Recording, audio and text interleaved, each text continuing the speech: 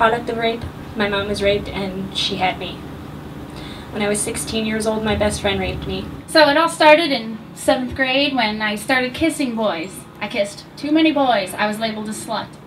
I was 8 years old and he was 35. I was assaulted when I was 18, right after high school. It was a former teacher. The reason I'm here is because at my last job I worked at a lab and I was there late at night and one of my coworkers sexually assaulted me in the lab. I was sexually abused by my father for 12 years that I can remember of it. He raised me to believe it's what I was supposed to do. I was supposed to get woke up every night. I was supposed to go in his bed. I was supposed to do what he wanted me to do. I don't remember him coming into my apartment. I don't remember why I would have invited him up to my apartment.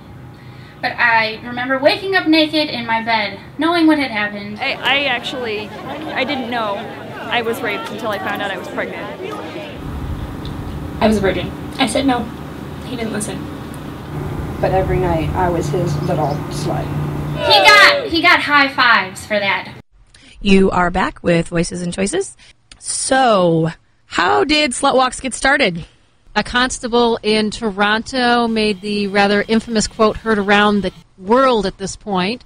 Paraphrasing, I don't have the exact quote in front of me. Basically, during his speech to co-eds, pointed out the tidbit that if women didn't want to be sexually assaulted, they should avoid dressing like sluts. This did not go over well with most people listening to it, and caused 2 women, I believe that were actually at that speech, to form the first Toronto SlutWalk. And we've since had SlutWalks in Washington, Seattle, Australia, London. Well, if none of us have heard of a SlutWalk happening in Cleveland, there's probably not one happening, and that we should probably go ahead and take care of that. And so we're trying to reclaim the word slut and stop using it as a weapon of shame to keep assault victims from reporting. It's always been my understanding that the feminist movement was not to recast women, but to liberate women to live as they want with no apologies to anybody. Victim blaming's got to go! Hey, hey! Ho, ho! Because I kept thinking about this experience I'd had that I thought was my fault, and I felt very guilty. It's something that I still battle with to this day. Nobody knew. Nobody in my family could tell. It wasn't obvious. First thing I was asked was what was I wearing, and I'm wearing this outfit today because this is exactly what I was wearing. And the first question I was asked was what was I wearing, what was I drinking, how much did I have to drink. It was my fault, and that I deserved it, and he got off completely free.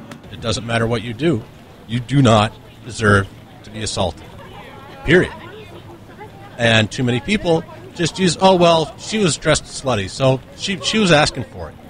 Amish women get raped, old people get raped, people that are asleep in their own houses get raped, men get raped. So if you think about it, you look around, somebody you know has been raped. Your mother, your grandmother, your sister, your auntie, your daughter, your best friend.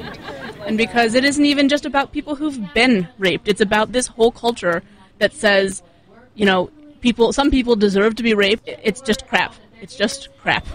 Today, we are all standing together and shouting to the world that we are people, that our consent matters, more than our clothes or our sexual histories. Today, we stand together and we demand respect. After I found out about the SlutWalk was the first time I started speaking about it at all. I didn't talk to family about it. I didn't talk to my sisters about it. It's something I don't talk about. But to be here today is actually good for me. And if I keep talking about it, I'm a survivor, and maybe one day even I'll be a warrior. You are! All he got was a misdemeanor charge of assault. Bullshit! But I believe karma will get him.